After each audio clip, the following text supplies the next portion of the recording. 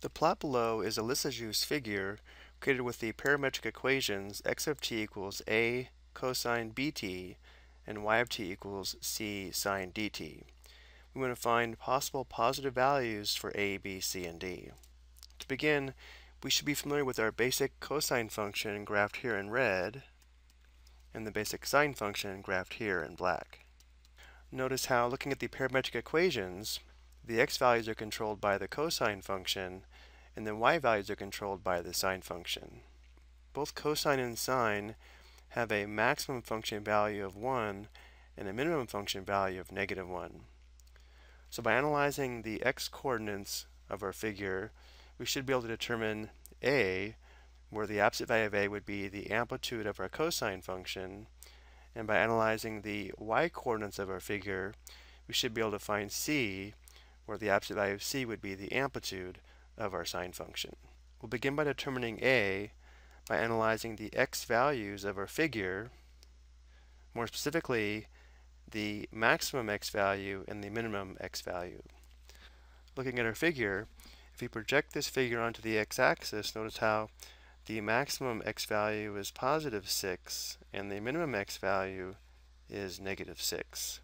And therefore, since we want to use a positive value for a would have to be 6, meaning the amplitude of our cosine function would be 6.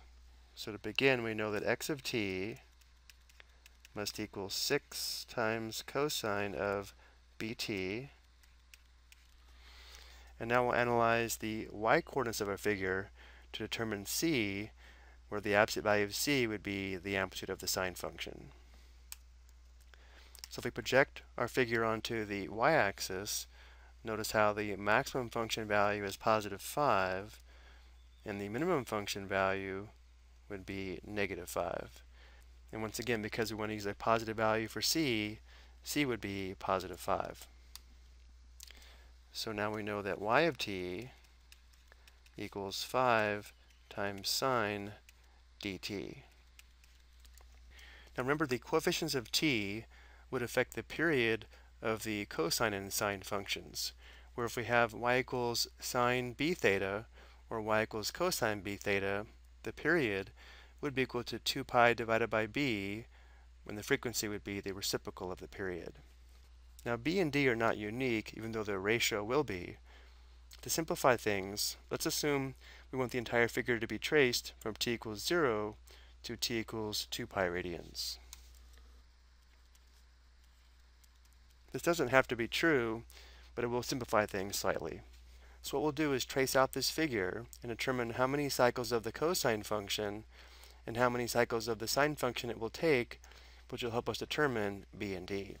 Before we do this though, let's find the point on our figure when t equals 0. Notice when t equals 0, x of 0 would be 6 times cosine 0, which would be 6, and y of 0 would be 5 times sine 0, which would be 0. So when t equals 0, we'd be at this point on the figure, and the orientation as t increases would be in this direction here. And now we'll determine how many cycles of our cosine function it will take to trace out our figure.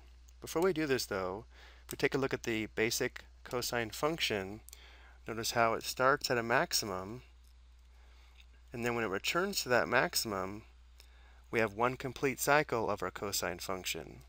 So here we're starting at +6. Every time we return to +6, it'll represent one cycle of our cosine function. So let's go ahead and begin tracing.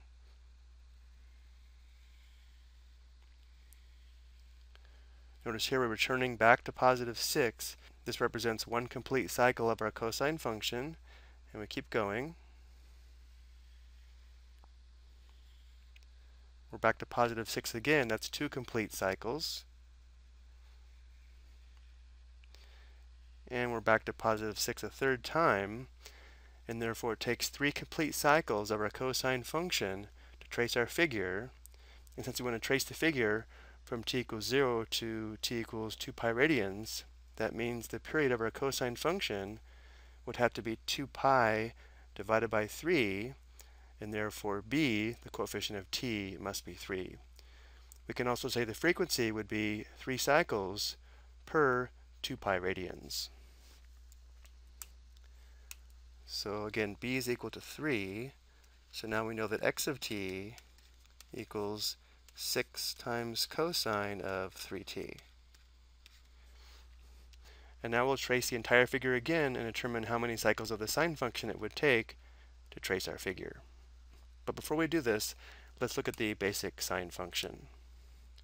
Notice that the sine function starts at 0, and then it has to return to 0 not once but twice for one complete cycle. So the y value would have to return to 0 twice to represent one complete cycle of the sine function. So let's go ahead and start tracing. Y value starts at 0. Here it returns to 0 once, but it has to return to 0 twice for one complete cycle. So we keep tracing. We're back to 0 a second time here, so that represents one complete cycle of our sine function. Keep tracing. At 0 once and at 0 twice. So it takes 2 complete cycles of our sine function to trace this figure. And therefore, if we want to use t equals 0 to t equals 2 pi radians to trace our figure, the period would have to be 2 pi divided by 2. And therefore b, or in this case d, the coefficient of t, would have to be 2. And therefore y of t equals 5 sine 2t. Now, as I mentioned earlier, b and d are not unique, but their ratio is. As long as the cosine function completes 3 cycles, every time our sine function completes 2, we would trace out our figure, but the interval for t would change. But I think using these t values does help simplify the process slightly. I hope this was helpful.